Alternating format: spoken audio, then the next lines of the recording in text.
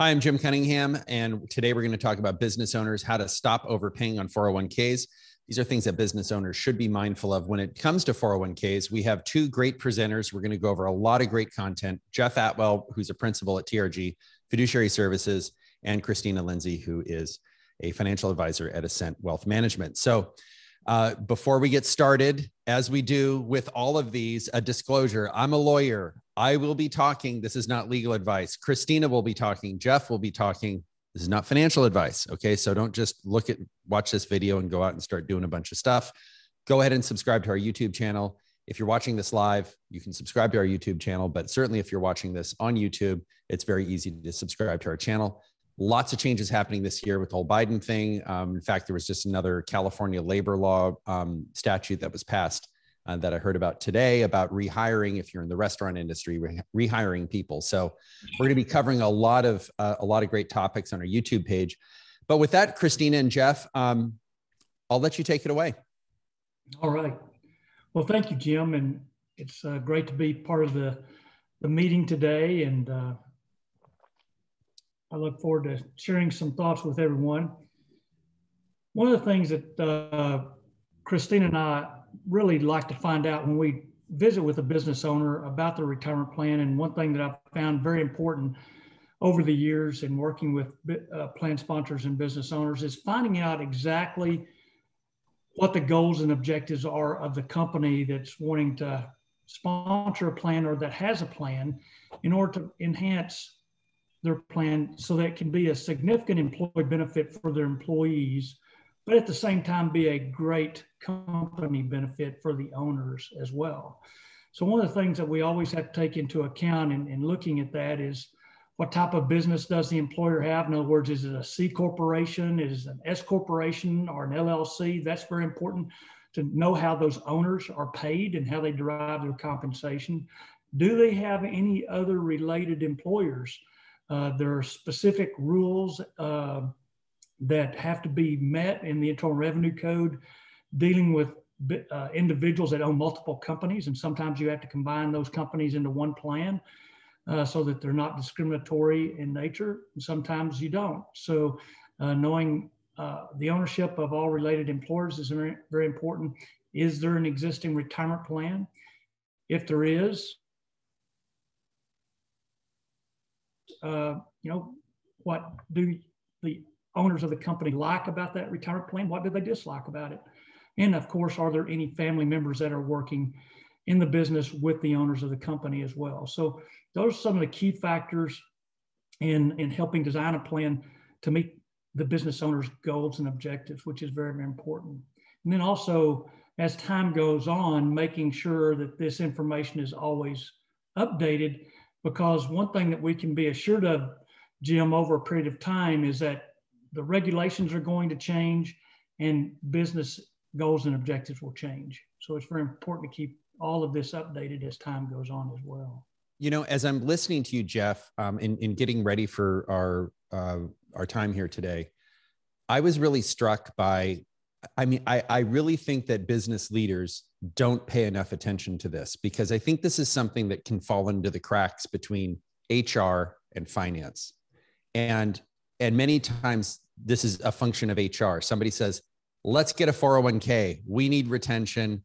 Are we going through a payroll provider? Well, why don't we call them? Because that makes logical sense. So this is happening on the HR side, but really this is something that the finance side of your business, right? Your controller, your CFO, or the small business owner, I don't think people pay enough attention to this. Okay. And this is really important because there's also, we're going to cover here a lot of downside, and there's a lot of risk that the employer does take on when, frankly, they're handling their employees' retirement plans. I mean, their retirement savings. And so this is a high stakes game.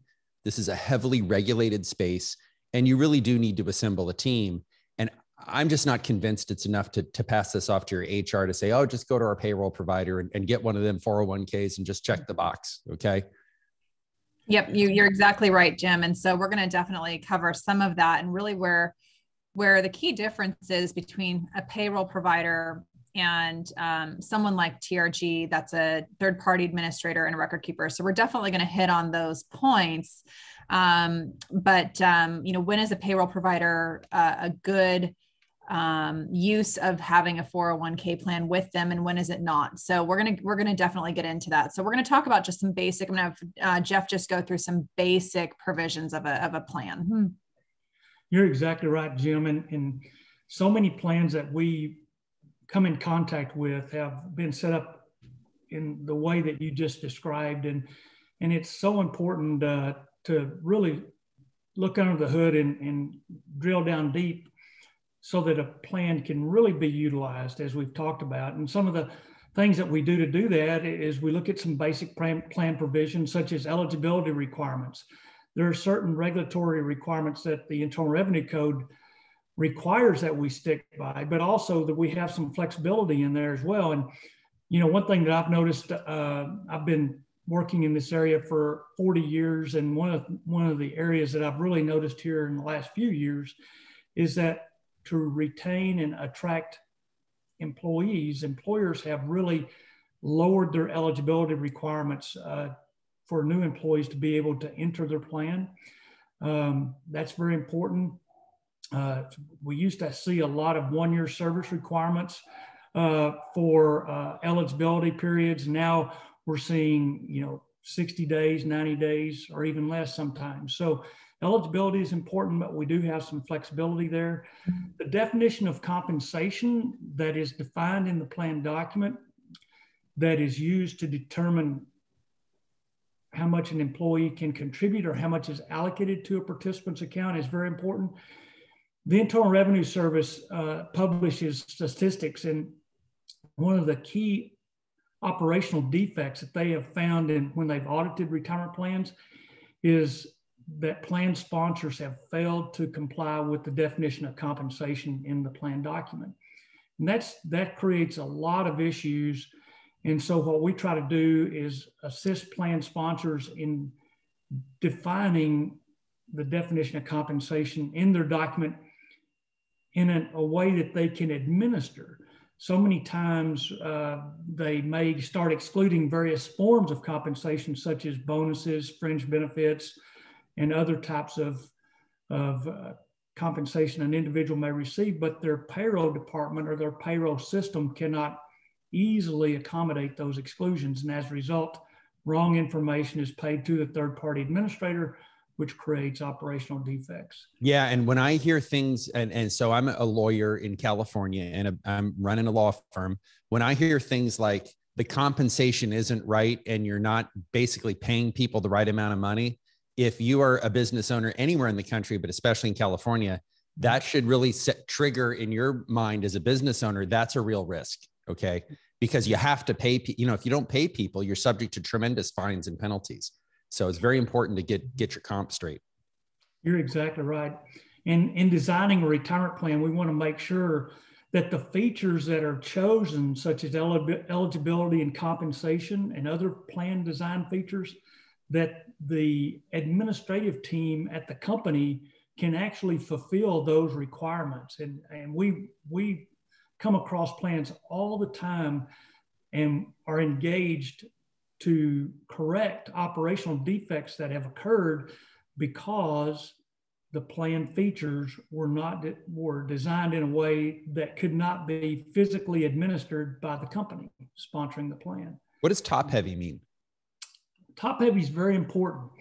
And that is where more than 60% of the plan assets are allocated to the key employees of the company, which are generally the owners and highly paid officers of the company. Now, what happens when a plan becomes top heavy, that creates a funding obligation for the owners of the company to make to the plan for the non-highly compensated employees. So basically, if the owners are putting too much into a retirement plan, they got to dig into their pocket and settle up with the less compensated people so you get a correct ratio, right? Is that what you're talking about? That's exactly right. Yep. And we're going to talk about that on the in some of the coming slides, but I will say I want to comment on that for a moment. And I'm surprised at how often, quite frankly, I still see top heavy plans and people that will say I had to have, higher net worth individuals that will say, employees that will also say, I couldn't contribute the max to my 401k. I got a tax bill back because they don't have a safe harbor plan. And so we're going to talk about having a safe harbor plan. It's another thing that, startup companies that are using a Paychex or an ADP payroll provider, they will oftentimes not do a safe harbor design. And so they want to start a 401k because you go, gosh, in order for hiring people, I have to have a 401k for my employees. So they'll have a 401k, but if they don't have a safe harbor design, then they will end up with a top heavy plan because only the higher compensated people, the business owners, are going to be the ones contributing the max. And if you don't have enough participation from the lower compensated employees, you're then going to be, as an employer, having to fork over extra compensation. Mm-hmm. So let's talk about these types of plans, Jeff, for a moment, and then let's talk about that safe harbor design. Exactly. As I mentioned earlier, I've been working in this area for a long time, and actually we have the best tax code that I've ever had to work with in designing a plan to meet a company's goals and objectives. There's many different forms of plans that a company can adopt to accomplish that. And we start out with a basic profit sharing plan. This is the original retirement plan that has been around for decades. And basically, when these regulations were first written, a company had to have current year profits or retained earnings to actually be able to make a contribution to a profit sharing plan, thus the title. However, many years ago, that requirement went away, and no longer do you have to have current year profits or retained earnings, but the name still stands as a profit sharing type of plan, and which gives the company owners the flexibility of making contributions from one year to the next. So nothing is fixed, it's totally discretionary, and contributions are made and determined by the board of directors or owners of the company. And then in 1978, the Internal Revenue Code added regulations allowing for 401k deferrals to be added to a profit sharing plan document. So beginning in the early 80s, 401k plans started becoming popular, and this allows employees to make contributions to a plan on a pre-tax basis out of their compensation. And then, of course, in 2006, they added Roth provisions to the Internal Revenue Code so that a participant can make deferrals either on a pre-tax basis or an after-tax Roth basis if the plan documents allow. Yeah, Jeff, can we just hit the pause button on the Roth 401k? I think this is very important to consider as a business owner. Many of your employees likely do not itemize their deductions. If you rent and you're a W-2 earner, you're probably going to take the standard deduction. So deducting from your payroll, it doesn't really make sense on a traditional 401k. It makes sense to have a Roth 401k. And that, in our case, that was actually brought to my attention by one of our younger attorneys who's really into finance and wealth creation, just kind of as a hobby. And he said, Jim, we really need a Roth 401k. And that's just one example of, I think you have to ask yourself, what is a retirement plan, or what is some type of employee benefit plan? What is it for? And who is it for? What's it for?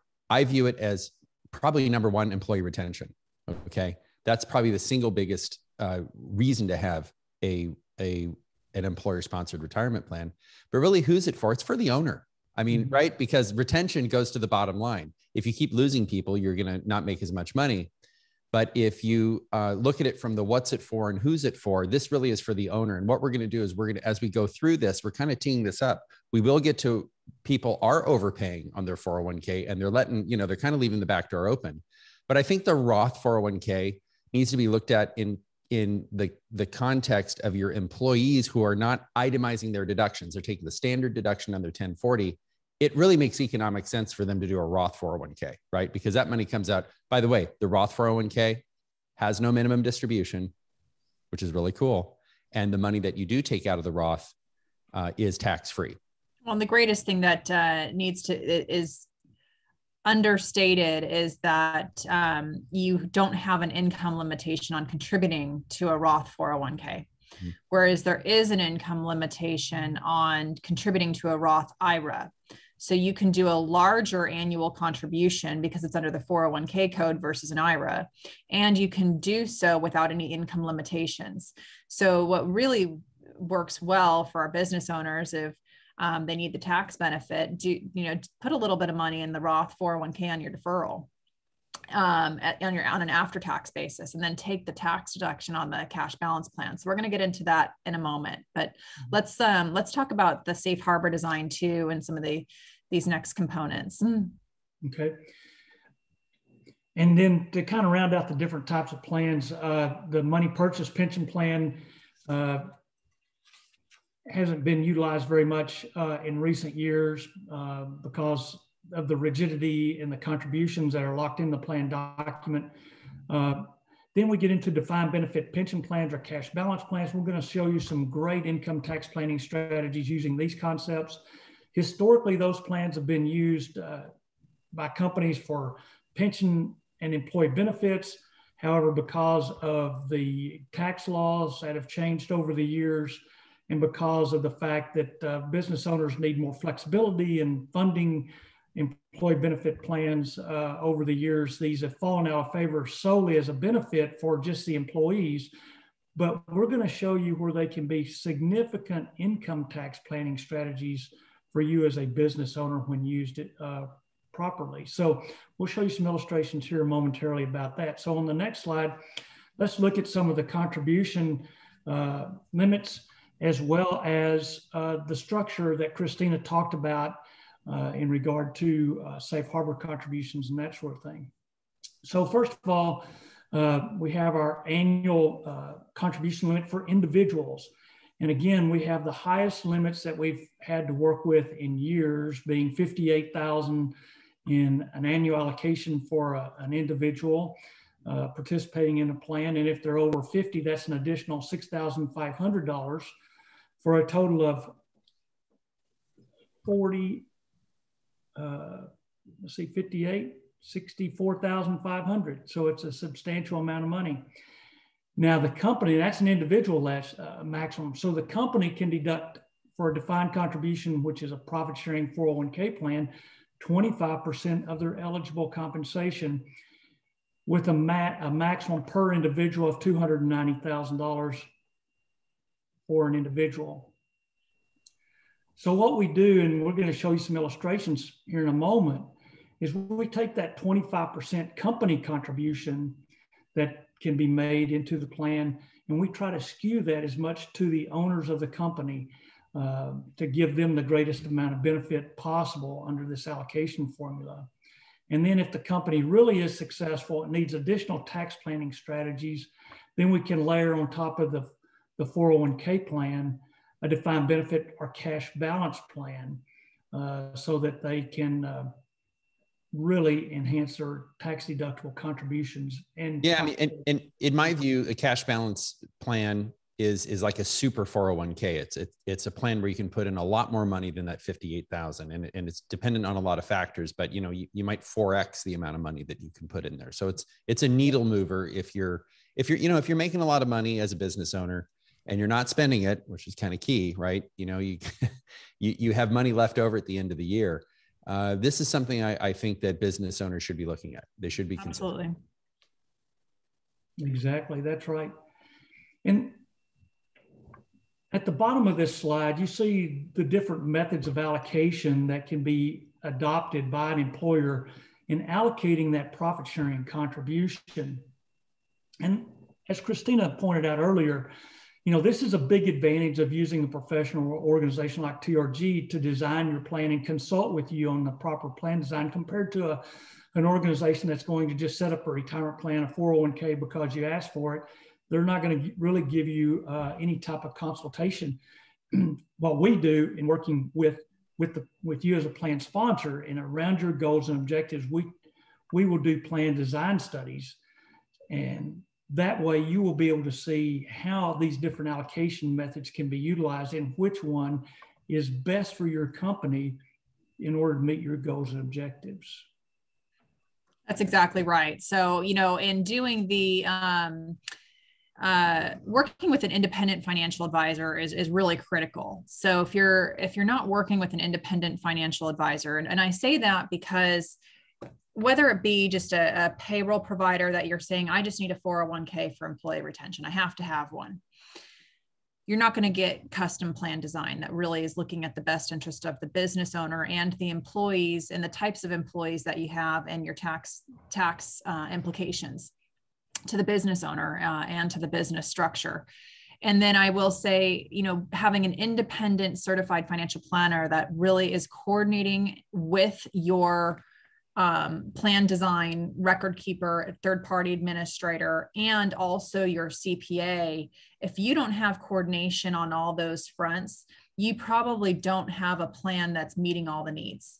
And working with a wirehouse advisor, like an Edward Jones or Merrill Lynch or UBS or Charles Schwab or Fidelity, there is an internal conflict of interest. They typically will provide proprietary types of plans, and they do not do sophisticated plan designs such as cash balance pension plans. They just don't. So yeah, this is where we get into the overpayment. So I believe the statutory maximum is 3%. Is that correct? Like the most that you can charge on a retirement plan is 3%. As far as fees? Yeah. Well, actually, I've seen them higher than that, and the regulations state that a plan can only pay reasonable fees for the services being provided. Well, reasonable, when people say reasonable fees, it sounds like you might end up in court one day. And, if it's a small plan, it's not a big deal. But the thing is, these things are like snowballs. They get bigger and bigger and bigger and bigger. And if you've been overpaying on fees for years and years and years, and you have someone in your organization who kind of figures it out, what happens? I mean, do you have to pay that money back into the retirement plan? If you've been overpaying unwittingly on fees, if they're not reasonable, as the employer, do you have to contribute more money to the plan? You would. And that's a great point, Jim, is the fact that if the business owner sponsoring the plan, and keep in mind that the individuals at the company that are responsible for the governance of the plan are the board of directors or owners of the company and the officers that have been placed in charge of governing the plan. So if there's not documentation on file to document that the compensation being paid, the fees being paid to the service providers is reasonable, then the business is going to be held responsible from the DOL standpoint, the Department of Labor.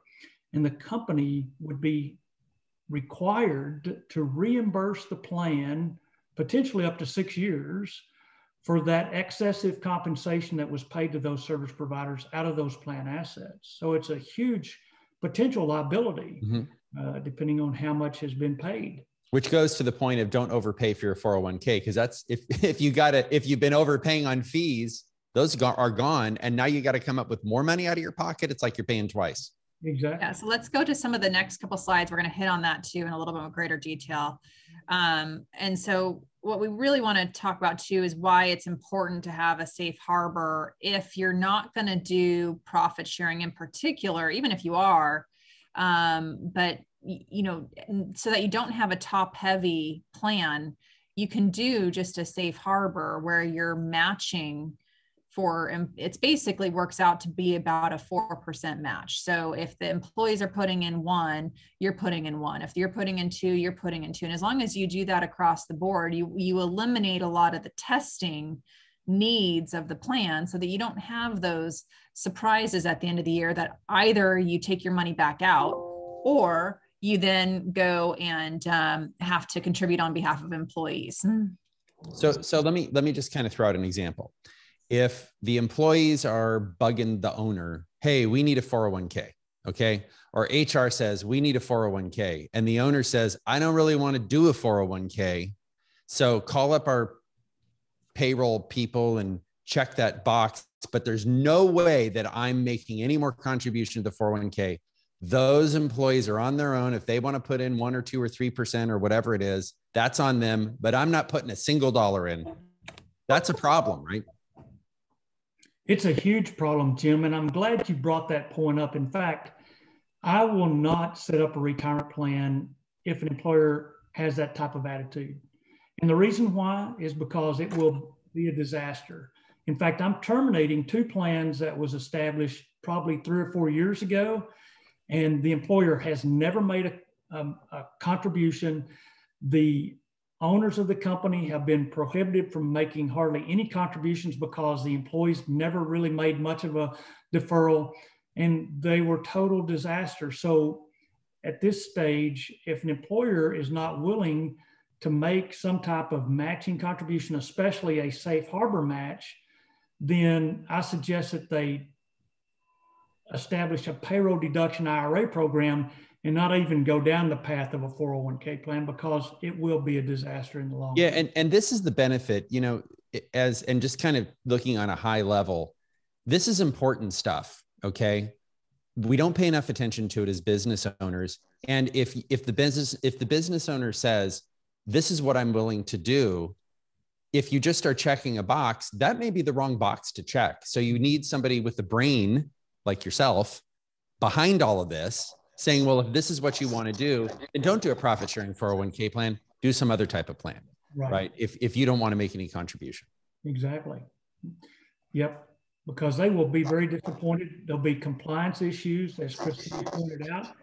And it really creates a lot of distaste in the owners' minds in regard to retirement plans. And so we really think that it's very beneficial, not only for the owners, but also for the employees to have a properly designed plan. And here are the basic sources of contributions that can flow into a profit sharing 401k. The first being, of course, the employee's salary deferral. And we've mentioned those maximums earlier. And then for those employees who make a salary deferral, they will receive an employer match. And again, we really encourage the safe harbor features to be used. The basic safe harbor is 100% of the first 3 and 50% of the next 2%, so that the employer exposure from a financial standpoint is capped at a maximum of 4% of an employee's pay if someone contributes 5% or more.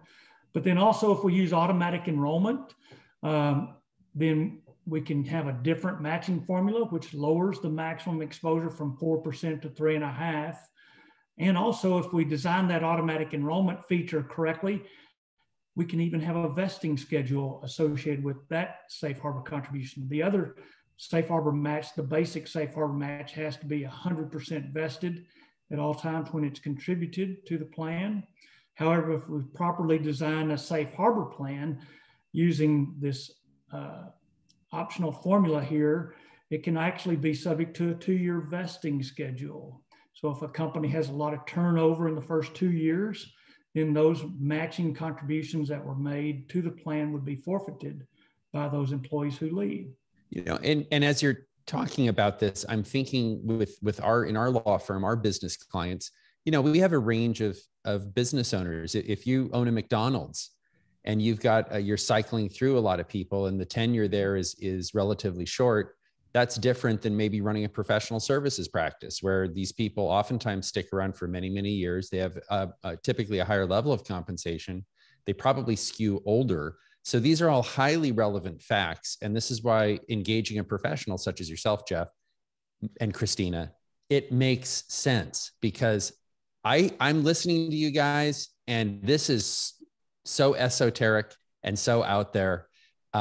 You know, if you're making widgets, you look at this and you go, this is nuts. I mean, I'm not following this, right? But you got to get the right team together, and don't just rely on checking a box at some payroll provider. I mean, that's kind of the basic point of this whole, you know, this webinar here today is put some thought behind this, because it is really important.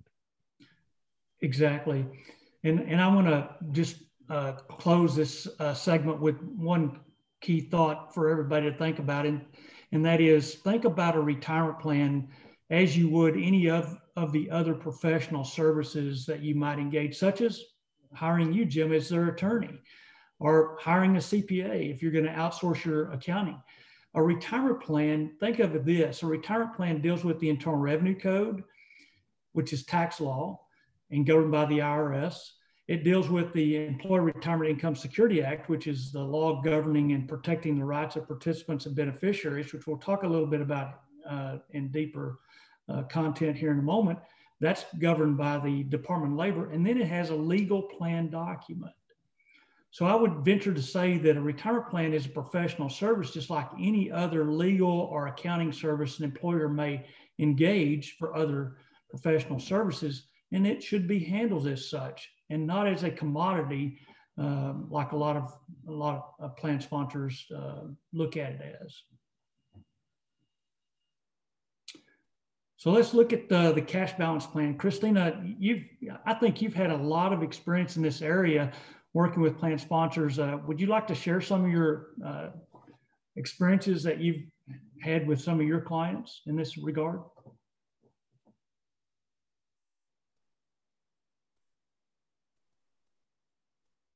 I think she might be frozen. It looks like it, yeah. Yeah. So cash balance plans, these are wonderful tax planning strategies. They're used more for this purpose rather than an employee benefit. It's a hybrid plan between a defined benefit pension plan and a defined contribution plan. The main reason why these types of plans have gained in such popularity the last few years is it doesn't create an unfunded liability like a defined benefit pension plan. It does have a funding requirement because it is a pension plan, but it doesn't create an unfunded liability like a pension plan does, like a defined benefit pension plan. So it's a pay as you go, and you're not owing something at the end of a term is essentially it. So if you're flush for a few years, say 5 years, you know your business is going to do well for 5 years, and you're thinking about spending more time in Cabo than you're spending in the US, and you've got that time horizon, that's a good time. And also, even if you're younger, it's a good idea to do it. So how much can you put in here, Christina? So the qualified, cash balance plan is really where this caters to high income earning business owners. In particular, business owners that don't have a lot of non-owner, highly compensated employees. If you have a lot of highly compensated employees, it may or may not be a suitable plan for you. But if you have a lot of non-highly comped employees, and as long as you don't have a lot of employees that are over 55, then this typically is a really good plan for business owners. And I say over 55 because keep in mind, if we take a step back, there's the key difference between a 401k, just having a simple 401k safe harbor plan, that is defining a contribution set by the IRS every year. So you have a defined contribution. If you're over 50, you can only put in $26,000 of deferral every year. On a defined benefit, you're defining a benefit that will be there at retirement age. And it's an actuarial, calculation that's done based on compensation and what this balance and bucket of money will be, assuming at age 65. So the closer you are to age 65, and if you're just starting a new plan, you've got this huge bucket of money that you can put in that will be there as your future benefit. So the older the employees are, the closer you are to that retirement age, the more funding obligation you have. So that's really where, if you have a lower compensated employee base that's over 55, it may still work out fine for the business owners, but you are going to have a greater obligation to fill this bucket the older the employees are.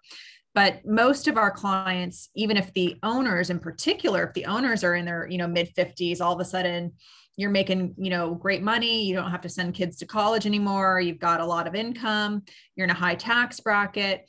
You've got this huge funding bucket that you can put towards your own benefit because you're older and closer towards that retirement date. So let's talk a bit about cash balance plans, but this is really where you do need an actuary to do those calculations. And so we're going to go through an example here of a couple scenarios, but this is just showing the key differential between 401k only. If you've got under 50, you can only do 19,500. Over 50, you can do 26,000 of deferral, or you can do that in an after-tax basis on a Roth. Then if you do profit sharing, you're limited on how much profit sharing you can do. Again, that goes back to that 58,000 cap that Jeff was talking about, or over 50, 64.5. With a cash balance plan, you can do significantly more. And so you're really looking at a greater figure. And in California, when you're looking at over 50% between state and federal highest tax bracket, this allows you to get some pretty hefty numbers on a pre-tax basis. So this is just kind of a base case scenario, but let's walk through an actual client scenario. And that's on this next slide here, which is one of my clients. And I've blacked out the names and the dates of birth and the name of the company. So I know that this is a lot of numbers, but I wanted to give you an example of probably my average business owner client. And I would say that this is a lot of our clients, Jim, that we work with. Yeah. And so we've got a husband and wife. We've got all the ages here. Their husband and wife are 50-50 owners. Gross compensation, we didn't even take it to the max. We could have gone more on their compensation to increase this funding. In coordination with their CPA, we determined this was the best funding for them. This is their employee makeup. So they do have a couple employees that are 55 and older, but not highly compensated. So you separate the highly compensated from the non-highly compensated. And what you can see here is, deferrals are deferrals. Anyone can defer as much of their income. So I don't really want to focus on that percentage of benefit to owners, because that's just simply based on what you take of your income and defer. The cash balance plan, though, if you take a look here, there is an obligation to fund for employees, but 92% of the benefit goes towards the owners. So of the $176,000 cash balance total at the bottom of this that has to go towards the cash balance plan, that portion, 92% of it's a benefit to the owners, and that will eventually basically become an IRA for them at retirement. But this is going to sit in a cash balance pension plan. This $176,000 is a deduction to the corporation.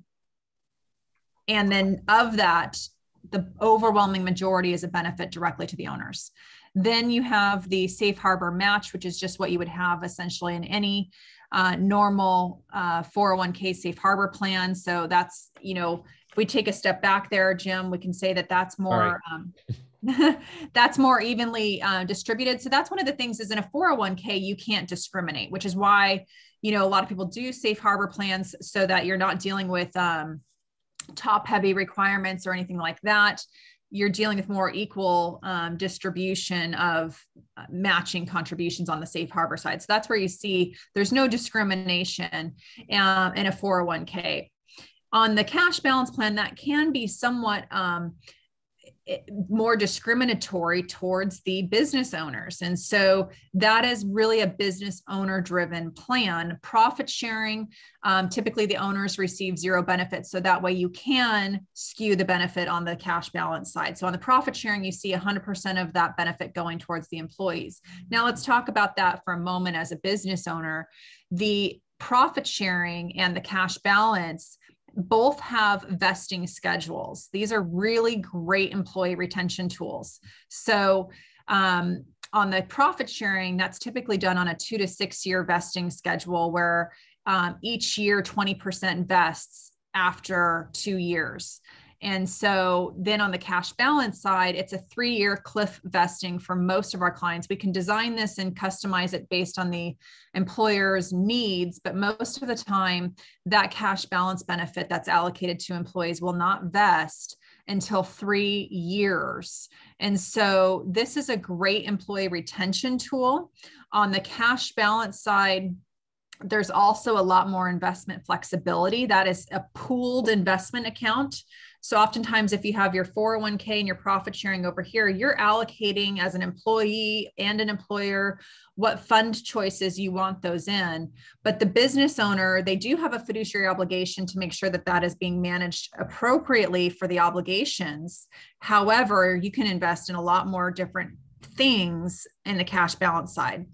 And taking a look here at the bottom, what we can see is of the employer paid benefits, this is really where this becomes advantageous to the business owners. 73% of the benefits go towards the owners. Now, what I'm doing is I'm drawing what would otherwise go in taxes. Okay. So this is really important to understand. It's not what you make, it's what you keep. Okay. So something to bear in mind is that, the government is this weird partner in business. They make no capital contribution with the exception of PPP1 and PPP2. Okay. I'll give them that. But they make no capital contribution. And when it comes to profits, they're literally like a joint tenant on your bank account. Okay. So they, as we know, every year you kind of tally up, this was your income, these were your expenses, these are your profits. Then it's time to pay tax.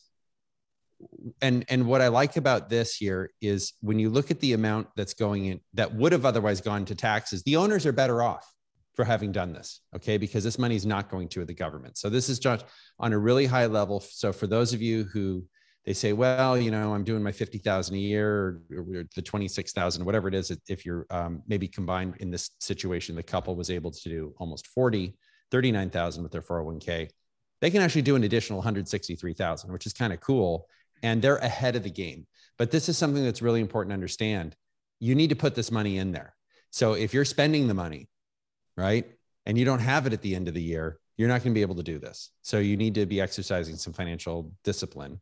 And one thing I will say is these types of plans give employers some degree of flexibility. And so I always say that we don't want to do a cash balance plan unless an owner has predictability of at least 3 of the next 5 years, continuing to have some continuity in their funding, minimum funding of a cash balance plan. We can always say, I can design in this case scenario that we're looking at here, I can say to the CPA, give these 2 business owners a lower compensation so that their funding obligation goes down. We don't need that much tax benefit. And this is really where it comes into your financial advisor in your plan design has to be coordinated with your CPA. If there's no coordination, you're not getting proper service. So we do want to make sure that there's some consistency in the funding, and so that the IRS does not see this as a tax, loophole per se. But what's nice about the profit sharing and the cash balance is that is not due until your corporate filing. So if we decide to implement a plan in 2021, we're doing tax planning at the end of the year with your CPA, and we're saying, okay, we really need to add a cash balance plan. We have to implement the plan documents by the end of the year for 2021. But your funding for 2021 is not due on the cash balance or the profit sharing or the safe harbor match until you file your corporate taxes. So you technically have, if you're on extension, until September 15 of 2022 to plan for this. So you actually do have quite a bit of flexibility on when you fund it. So let's just talk about some other things here on being a fiduciary. So I think that this is important. Jeff, if you can just enlighten us on a few things as to why it is critical to have a fiduciary on a 401k plan. It is very critical. And over the years, there's been a lot of litigation by the Department of Labor as well as legal plaintiff attorneys. And what they found is that a lot of plans have not followed proper fiduciary standards of care, but they had good intentions, but that doesn't protect against fiduciary violations. So whenever you sponsor a retirement plan, as we talked about earlier, because the plan sponsor, the company, is named in the plan document as the named plan administrator, that means that the owners, the board of directors, and any officers or other employees that may have been engaged or delegated the responsibility of governing that plan become fiduciaries to the plan in the way it is governed. And so it's very important that they understand what their responsibilities are in serving in that capacity, and that they understand what their service providers that they've engaged to provide services to them are providing to them in services. So let's look at the basic fiduciary code of conduct that applies to all retirement plans that are qualified in the United States. It doesn't matter how large or how small, everybody plays by the same rules. The first one is being loyal to the participants and beneficiaries. Very, very important. Every decision that is made in regard to the plan has to be made for the benefit of those participants and beneficiaries that are covered by the plan. The investment should be properly diversified. So whether it's a participant-directed plan or whether it's a trustee-directed plan, such as a cash balance plan, those assets should be properly diversified and documentation developed to prove that those investments are being monitored and selected on an ongoing basis. As we mentioned earlier, the plan should only incur reasonable expenses. Very, very important that the services that are being provided to the plan are necessary and that the compensation being paid to those service providers is reasonable. The Department of Labor will never define reasonable. And the reason why is because every single plan is different. Every company has different goals and objectives. What type of education they want for their participants, how frequently they want that education, the plan design. You have simple plan designs, you have complex plan designs. So the main thing is the responsible fiduciaries at the plan sponsor have to have documentation to prove that the compensation is reasonable for the services being provided. And in your experience, if I go to a payroll provider and I say, hey, we need one of those 401ks, they name the employer as the fiduciary, right? Very limited. You have a 401k, but I mean, if you think about it, what is a payroll provider in the business of doing? They're not in the business of administering retirement plans. They're in the business of making sure that people are paid correctly, right? And they get a lot of float. We had a question from Terry. Terry asks, in the cash balance plan, how are owners and employees over the age of 65 treated? That's a great question. And anybody over age 65 will continue to receive an allocation of contribution based on the formula that is in the cash balance plan, the retirement benefit formula. Now, whenever that individual, if they're 5% or more owner, when they turn 72, they will have to continue to take required minimum distributions from that cash balance plan. However, they can continue to receive allocations to their account. So, but that only applies to an individual who's a 5% or more owner at age 72. If you're still employed at a company and over age 72 and you're not a 5% or more owner, you don't have to take required minimum distributions from the retirement plan. So no matter what your age is, you will continue to accrue a benefit in the cash balance plan and therefore create a contribution requirement that the company. I mean, if you're over 65, I got to tell you, maybe it's time to retire. I don't know. I'm just saying, do something else. Let the youngins take over, right? I've had some clients that have some, especially when there's an age differential between spouses. I've had some clients that have kept working into 75 because they had such a large 401k and they did not want to have to take that RMD. So we do see that happen, but I know we want to kind of, for the sake of time, wrap up here in a couple slides. And Jeff, if you want to speak on this for a moment, and then I do want to highlight just a couple of key differentials on the payroll providers. So as you can see at the top of the scale from a risk management standpoint, the fiduciary governance is very, very important. And as I've mentioned several times in our meeting today, the plan sponsor is the named administrator named in the plan document. Well, what that does is that means that the plan sponsor and the natural persons representing the company in that regard, which are the owners and officers of the company, then they're the responsible parties. When you look at a plan document, you'll see in reference about 150 or more references to plan administrator in the legal plan document that a plan sponsor adopts. And as you can imagine, anytime there's an indication or a reference to that in the document, that means there's usually a duty associated with that. So they're responsible for the overall management of the plan. Yes, certain services can be outsourced to third parties to help them fulfill those responsibilities. But because They are named in the document at the end of the day. If there's an operational defect or a fiduciary breach, those are the responsible parties that the IRS or Department of Labor are going to look to. That includes investment oversight. Now, they can help protect themselves from any risk of litigation through purchasing insurance. Of course, ERISA requires that there be a bond equal to 10% of trust assets, up to a maximum of $500,000. They also should have documentation. And as you can see, we've mentioned this several times, documentation verifying that service providers' fees are reasonable and necessary. Again, if that's not there, the Department of Labor can create some huge financial obligations for the company to bring the plan into compliance with those regulatory requirements. Jeff, let me ask you, because you review a lot of these plans, and part of, I think, the sort of next steps is to reach out to Christina and have your plan, have Christina take a look at your plan. How many of these people are missing that? I mean, how many of these plans are missing that sort of documentation of reasonableness of fees? Is it 10%? Is it 90%? What do you see in the real world?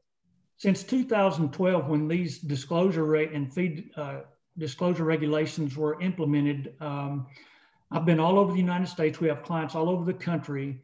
I have found less than 10% of the plan sponsors that are in total compliance with this exemption that the Department of Labor has written that allows fees to be paid out of plan assets. You know, I will say as a lawyer that one of the things that we do in my profession, we're very forward looking. And if there's a 6-year look back, I mean, look at how the world has changed in the last 6 years, right? Exactly. Obama was president 6 years ago. Yep. That was pre-COVID. That's a totally different world. And something that's really important to understand for those of you who are watching this video is you are judged not by people who are living right now, but people who are living 6 years from now. Do you know what I mean? In a world 6 years from now. And they may look back and say, well, paying 3%, that was outrageous. They might say it's reasonable. How much is reasonable, by the way? I know it varies, but just a ballpark, Christina. What, because if you're paying 3%, I'm sorry, that's a lot of money. Right? Yeah, I think, I mean, if you need to be close to 1%, I mean, I think is reasonable. And so here's the thing too, and we'll kind of wrap up with this in just this in one last slide in just a moment. But when Jeff is also talking about the 338 fiduciary, why it's important to have that separation from it being the plan sponsor and the business owner or the CEO themselves serving as that fiduciary. You want a professional that lives this day in, day out, that's keeping in touch with the regulations.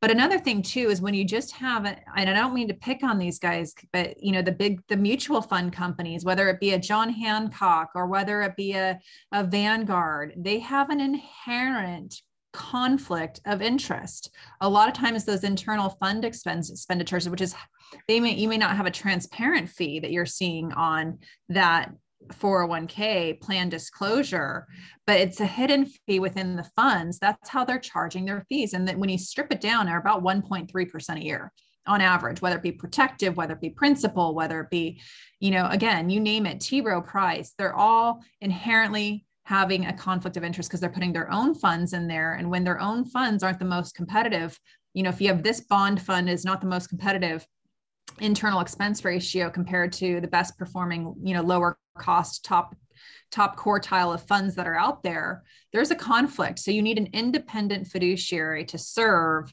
on the plan. So I can't emphasize that enough. It protects you as an employer.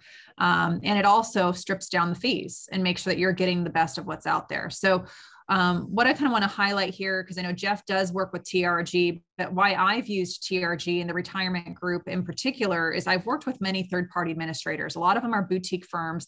It's an area of the industry that's getting a lot of consolidation. They're getting bought and sold. There's not a lot of continuity. You have to have a third-party administrator that you know is going to be there. You want someone that you're going to have a dedicated client service coordinator, that you're not getting a 1-800 number like you are when you call an ADP or Paychex. An ADP or Paychex, they do payroll. They add on these extra 401k services as an add-on service, but you're not getting a plan level fiduciary. You're not getting open architecture. You're not getting the option to do a cash balance plan. And so when you're really looking at that next level coordination for a business owner and tax planning, you're not going to get those things with the payroll provider. Now, TRG does have payroll integration where you can take your paychecks payroll and have that TRG can see what you're doing through payroll and upload that content. They don't do payroll. You do get a dedicated service team. You do get someone looking at your plan design, looking at if you have high turnover, how can we look at changing the eligibility requirements? They're going to go through that and do a thorough review every year. But one of the key things is also open architecture. And Jeff, if you can just speak about what does open architecture really mean? That's a great question, Christina. And what that means is that the 338 investment manager at the plan level has the entire universe of mutual funds, ETFs, and collective investment trusts to choose from in order to build the best investment lineup that your participants will have access to.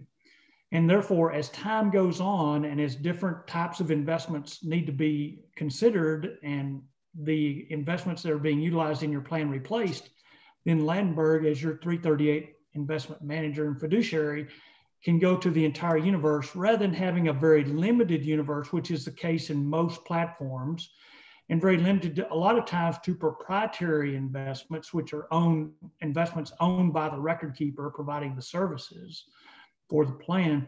They have the entire universe. So not only is it give that 338 investment fiduciary a huge universe to choose from, but it's fully transparent. So there's not going to be any hidden fees in regard to what the participants are paying from their plan assets. Everything is going to be fully transparent, which is very, very important in order to comply with those reasonableness of fees and the documentation associated with that. You've got to be able to evaluate and document who's getting paid from the plan. And this, in our platform, because it is open architecture, it does provide that transparency.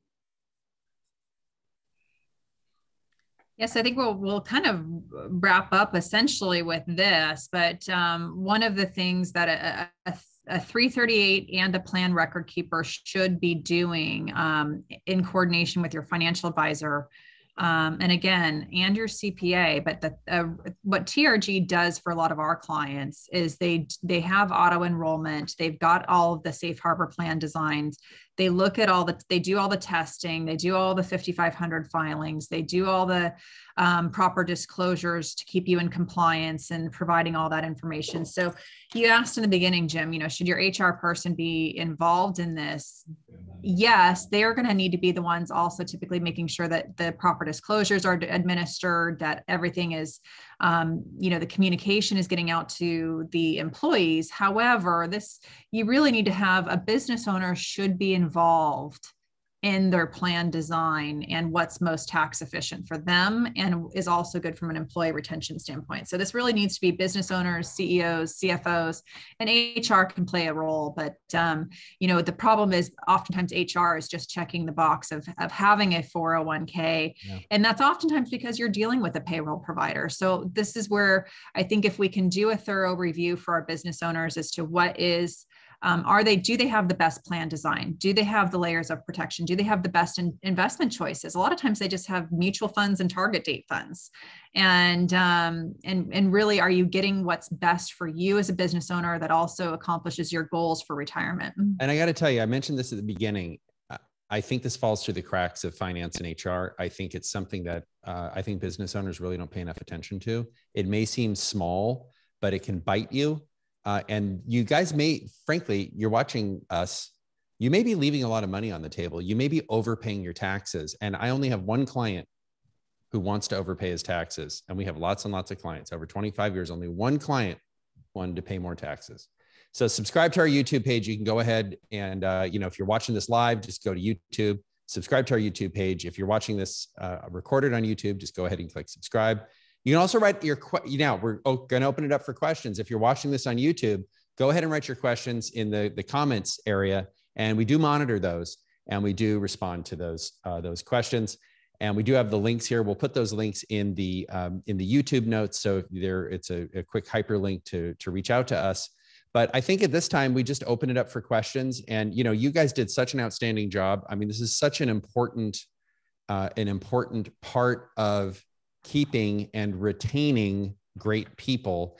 And, you know, if you're in business and you're making widgets, you're in the widget business, but you're also in the people business, right? You got to attract the best and retain the best, and having a robust retirement plan is, in my view, it's just one of a basic offering that you have as a business. Okay.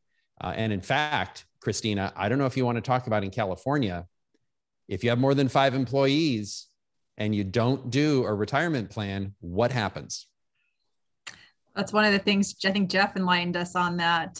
But there's going to be a state sponsored retirement plan that you're going to have for your employees to, you know, your employees will have something to participate, and you as an employer have to participate in that too. So it's kind of a way of forcing you as an employer, whether you're a small business or not, if you have 5 employees or more, you really need to be looking at doing your own plan, because I think we all know how California runs things from a financial standpoint, and having that as your option for employees or being forced to contribute to that is just not a good situation. Yeah. So let's just say this again. If you're a business owner and you do not have a 401k, you do not have a retirement plan in place, California mandates it. And that is June of 2021 or 2022. This year.